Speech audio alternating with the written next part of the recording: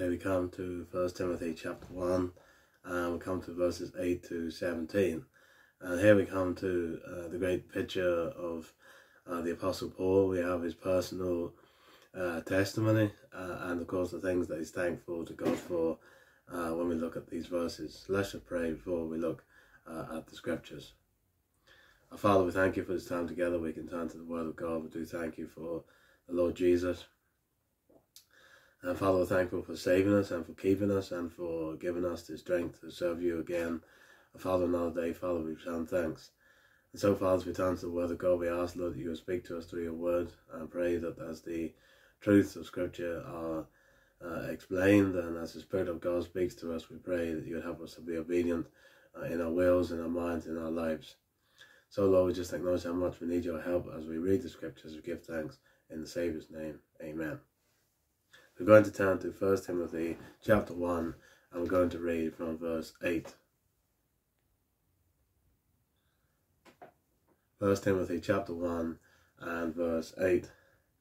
But we know that the law is good if a man use it lawfully, knowing this, that the law is not made for righteous, but for the lawless and disobedient, for the ungodly and for sinners, for unholy and profane, for murderers of fathers and murderers of mothers, for manslayers, for whoremongers, for them that defile themselves with mankind, for men stealers, for liars, for perjured persons, if there be anything that is contrary to sound doctrine, according to the glorious gospel of the blessed God, or the gospel of the glory of God, which was committed to my trust.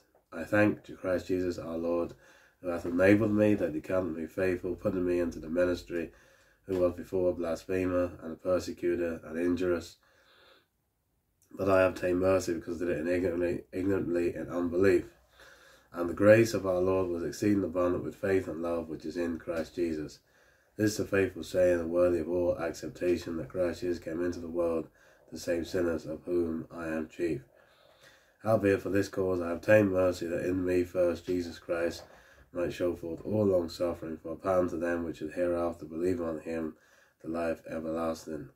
And unto the King, eternal, immortal, invisible, the only wise God, be honour and glory forever and ever. Amen. And we know that God will bless the reading of his word. Now in these verses in 1 Timothy chapter 1, Apostle Paul gives a piece of spiritual biography, if you like, of his own life. And it seems that in these verses he starts 1 Timothy after reading the law and explaining the purpose of the law. He speaks about his own life and gives his personal testimony. And really what he's saying in this verse is that he was deeply grateful for ever coming to faith in Christ.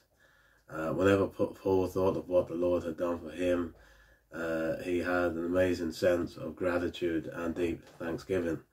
And the trouble is today, even as believers, that we have lost the wonder of all that the Lord has done for us.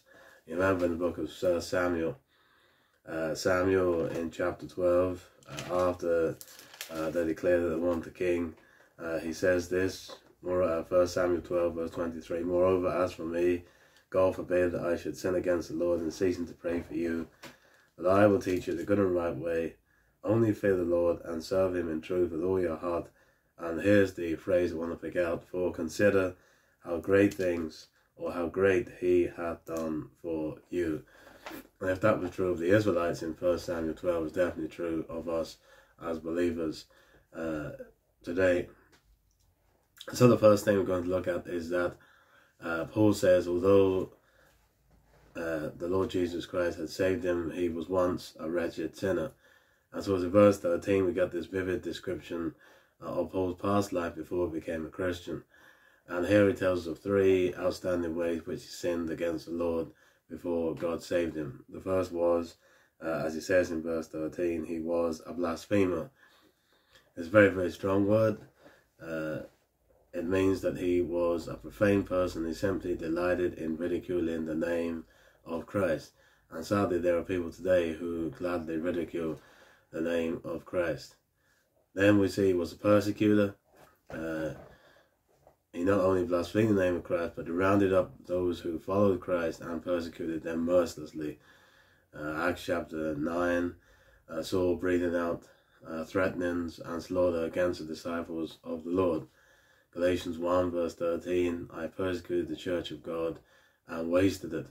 And so what Saul did not know at the time was that in persecuting the believers, he actually persecuted Christ.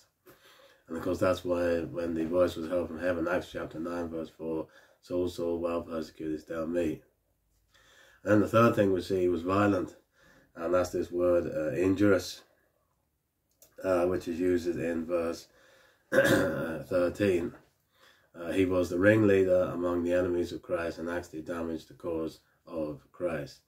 And so this was the man who was saved by the Lord, a man who described himself in verse 15 as the chief of sinners. The thing that filled Paul with deep thanksgiving was that in spite of his wickedness, the Lord had mercy on him and saved him, as he says in verse 13. And does this not same glorious truth fill our hearts with gratitude?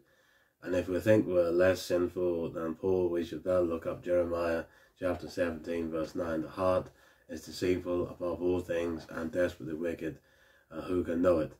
How wonderful that the Saviour should save us in spite of our sin, and we can thank God for it, at least we should. The second thing is, Paul says, I thank the Lord that he saved me completely without my own efforts and trying.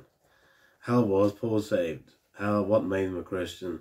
How did he become a converted man? Was he turning over a new leaf or resolving to be better?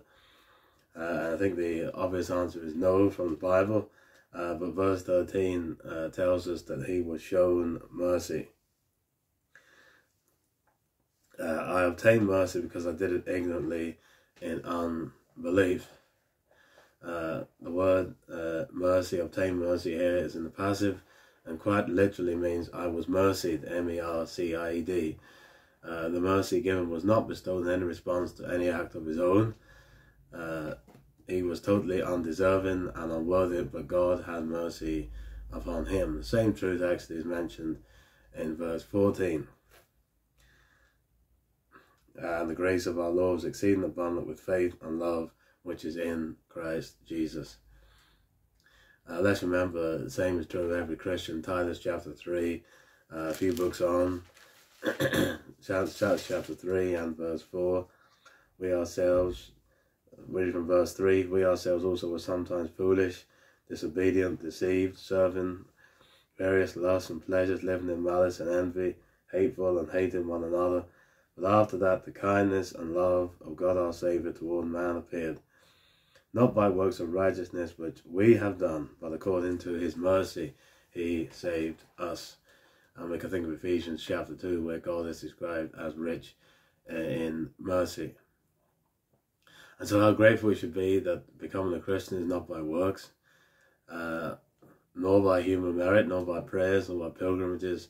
We're actually saved by Christ himself, quite apart from any effort or merit that we might have. And so it's all, salvation is completely based upon the finished work of Christ. Then not only had God saved Paul, the wretched sinner, not only he saved him without efforts or good works on Paul's behalf, but he had entrusted Paul with the preaching of the gospel. And I read this in verses 11 and 12. According to the glorious gospel of the blessed God, which was committed to my trust. And I thank Christ Jesus our Lord, who hath enabled me, that he counted me faithful, putting me into the ministry. And so the gospel was entrusted to the Apostle Paul, not just the Apostle Paul. Not only had God the Lord forgiven and saved Paul, but it actually made him his servant, his representative, his ambassador. And of course the personal application of this truth is that the same Lord has put us in trust with the gospel. We have been trusted by Christ with the holy task of making him known to others. And so the question we have to ask ourselves is, are we discharging our responsibility? Are we seeking to make Christ known? Think about it. He represents us in heaven, but we are to represent him down here on earth. And so it reminds us that in our lives we must be, in the words of 1 Peter chapter 3, be ready always to give an answer to every man that asketh you a reasonable hope that is in you with meekness and fear. Then is not only is Paul thankful for entrusted with the preaching of the gospel, but that God enables him, strengthens him, and sustains him for the very task. We get this impression in verse 12. I thank Christ Jesus our Lord, who hath enabled me, for that he counted me faithful, putting me into the ministry or service. The word enabled him means to have strengthened him. This truth is, of course, illustrated throughout the Bible. God called Moses to a task, but he promised to be with him and strengthen him and enable him, say that the I am is with you. He called Joshua to work for him, but of course he promised Joshua that he'll be with him and empower him. Joshua chapter 1, be strong and of a good courage. The same was true of Gideon. I am with thee.